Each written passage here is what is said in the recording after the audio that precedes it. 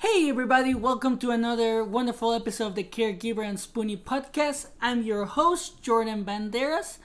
And just real quick, don't forget to subscribe so you don't miss any episodes of the podcast. And also thank you for all your emails, your support, your likes on Facebook, on Instagram, on TikTok.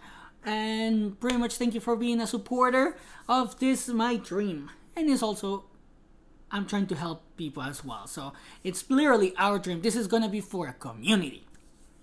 Now, I wanted to talk about this today because I saw this news yesterday about the Twitch streamer. Her name was Lania or Olana. That's how she was going for. And unfortunately, she passed away due to suicide. One of the things that I want to ask you for this episode, this is pretty much going to be the episode for today, is like, the question is, do you have a good support system? The reason why I'm asking is because before this streamer passed away or committed suicide, unfortunately she ended up taking her own life, she wrote this. It says, depressed people struggle to reach out in fear. The ones closest to them will have cops show up and forcefully confine them against their will. So they're stuck feeling alone with their dark thoughts because they don't want to be trapped when they just feel worse.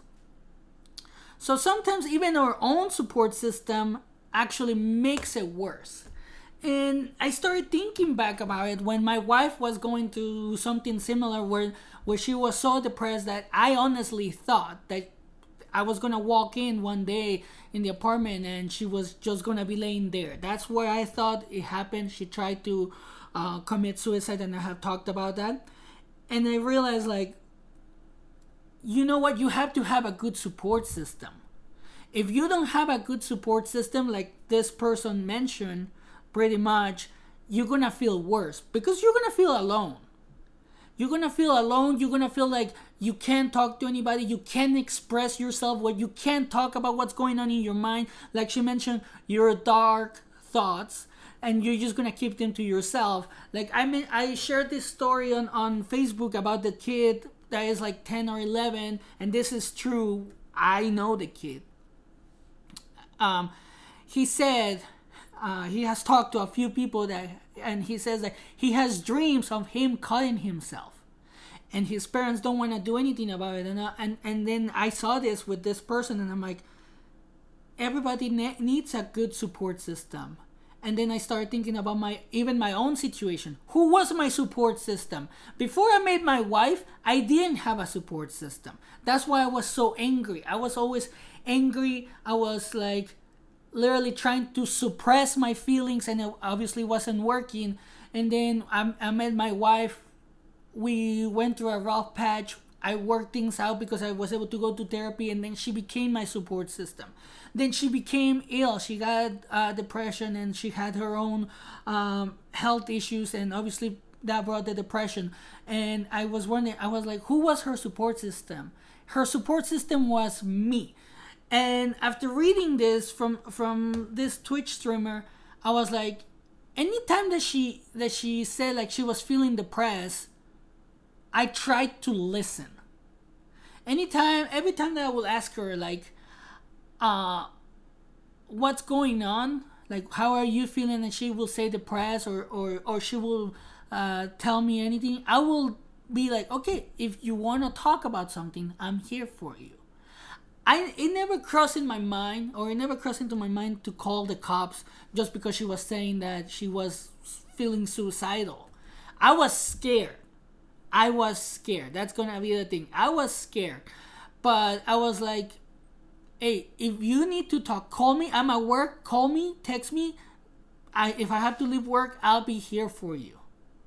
And it took her a long time to understand that. But she, at one point, and I'm grateful for that, she realized that I'm her support system and I'm here to stay. And that's what happens a lot of times. I've been talking to a lot of people about this, and they don't feel like they have a good support system. And the reason why they don't feel like they have a good support system is because the biggest issue if you know somebody that is trying to be your support system, let them listen to this, because they might be able to understand it from a different perspective. They might not see it this way, but they might be able to understand and be like, oh, I kind of see it. One of the biggest problems with your support system is that they don't listen. They don't want to. I mean, they do want to listen, but for some reason they try to interject all the time. They interject all the time. I used to do it with my wife, and when I realized that what I was doing was wrong, I decided to just say, you know what? I need to shut up, and I need to listen. I need to listen to what she's saying.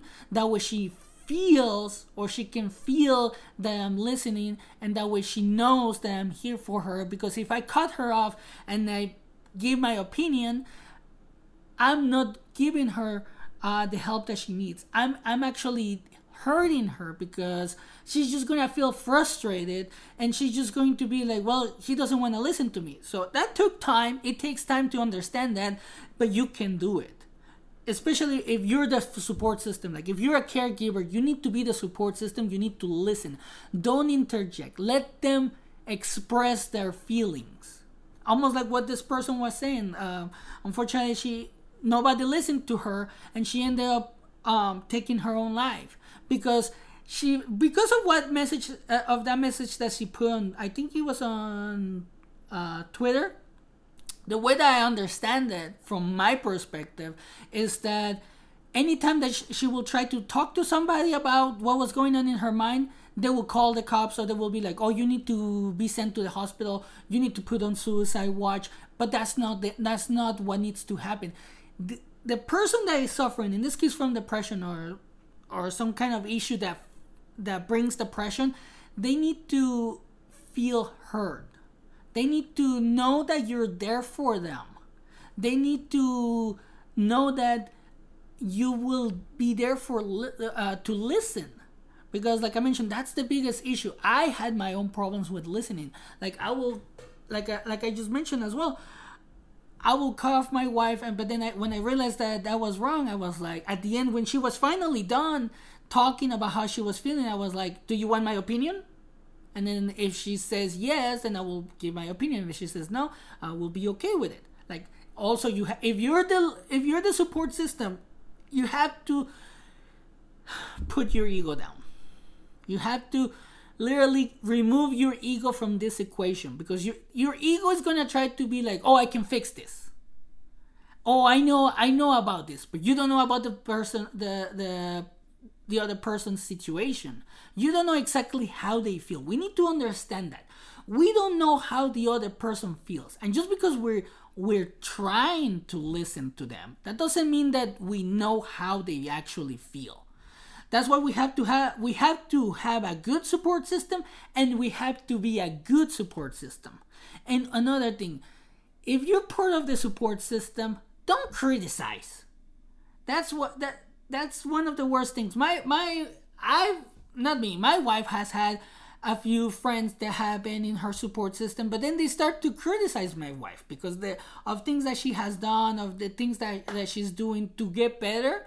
And I told my wife, it's like, that's not a good support system. That's not even that. You're not even supposed to call people like that your friends, because they know you're sick.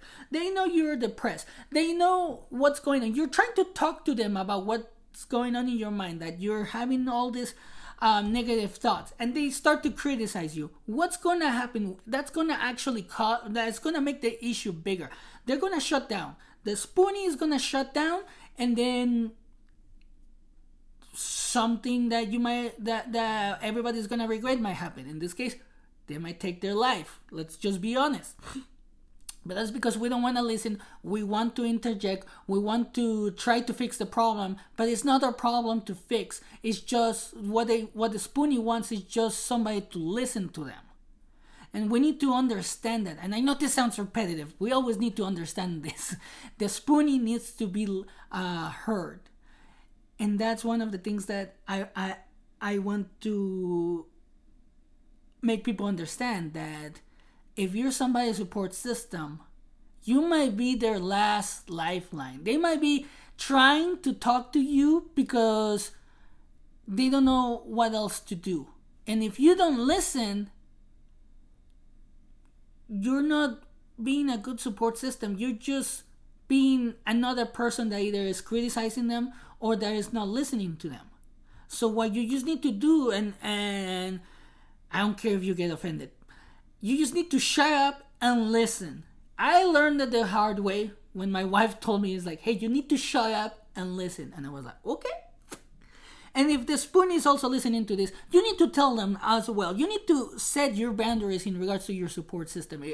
If your support system criticizes you or tries to put you down or tries to fix the issue for you, but you know that what they're doing is not going to help, just tell them, like, hey, I just want you to listen. Just shut up and listen. If I want your opinion, I will ask, but right now, just listen. I just need somebody to talk to. I just want somebody to listen to me. Just do it that way. And if you feel like your support system, it could be your spouse, your friend, whatever, your caregiver, whoever it is not doing a good job, kick them out. You don't need to keep somebody that's not gonna offer you the support that you need just because there's nobody else. You might be able to find somebody else. That's why I created the community, the Caregiver and Spoonie community, because I know how hard it is for somebody to listen to you. Nobody listened to me growing up. I have talked about this in my blog. Nobody ever listened to me, so I was angry because of that. And then when my wife finally started listening to me, it was like weird. So it will feel weird if somebody listens to you and actually cares about you. But you need to have somebody that actually does that. You need to sometimes put your guard down as well if you're the Spoonie and facing depression. One of the things that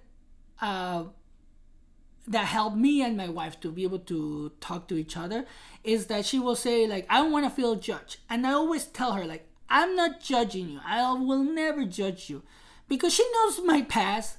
You guys know my past if you listen to my blog. I was a bully. I've been fighting all the time. Like, I was on fight mode, and I will talk more about that in another episode. But I was always on fight mode. I was very aggressive. I wasn't a nice person. So she knows about that. And she never judged me. So why would I judge her? And one thing that I want you to think about right now, especially if you're the support system, if the Spoonie never judges you and always listens to all your crap, like, I broke up with my boyfriend. Believe me, I've done that. Not me. I've been the listener. Okay.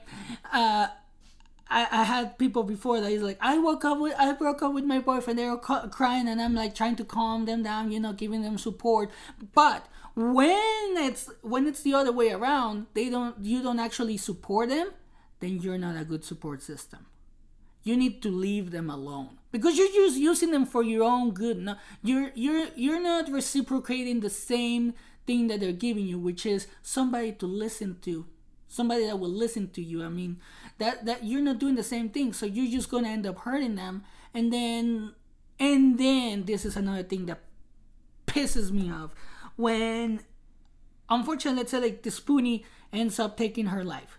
Then people, like, especially people, I know, and I've seen it, and that's why I get so mad about it, because people that are on their support system and people that the Spoonie tries to talk to about what's going on before they decide to take the only option left, which unfortunately is suicide, they're like, oh, this person never talked to me. And it's like, no, he or she tried, but you didn't listen. And then you blame it on the person that unfortunately is already dead. It's like the worst thing that can happen, because you're literally kicking them when they're down after they pass away. So if you're a support system, just shut up and listen. Literally, you just have to shut up and listen. And then at the end, just ask, do you want my opinion? And always remember, you're not there to fix the issue. Don't try to fix the issue. Just listen, give your opinion, give your perspective. Give your perspective. Don't try to fix the problem, just give your perspective. And the Spoonie is the one that is supposed to fix the problem, not you. You're just supposed to help them fix the problem. Don't fix it for them. Help them. when you give them an opinion, when you give them your perspective, they might be able to understand a different perspective and say like, actually that makes sense. That's why they have you in their support system. But by you not listening, you're not giving them. For one, they don't feel heard, and second, you might not be able to even listen correctly. So you're not paying attention to the whole topic of the conversation that the Spoonie is trying to give. And also, put your ego down. You don't know anything about the situation. You don't know how it feels. You don't know anything. Just act like you don't know anything and that you want to learn about that person's situation. That's one of the things that I have done with my wife. That's one of the things that actually has helped us to communicate better. That's one of the things that I think has helped her in her recovery, because she's doing a lot better. So that's why I wanted to share this with you, because after I saw that that message from it was, I wouldn't even say the last message, I would say the last cry for help. That was her last cry for help. Unfortunately, she ended up taking her life. That's why I wanted to share this, because especially now with everything that's going on, people are stuck at home. People are suffering mentally. So we have to work together. We have to listen to each other. There's a lot of people that you might not even know that are suffering inside. So if you are trying to be somebody's support system, always ask them like, how are you? What's going on? If you need to talk, I'm here. I'll just shut up. Let them know. So that's what I had for you today. I hope you guys are enjoying the episodes. This is a very personal episode, actually. I hope you guys are enjoying it. Thank you for your support. Thank you for your feedback. Thank you for sharing your stories. And don't forget to share, like, subscribe, and follow us on Facebook. You can submit Facebook, Instagram, and TikTok. And remember that you can always share your stories at the Caregiver and Spoonie at gmail.com.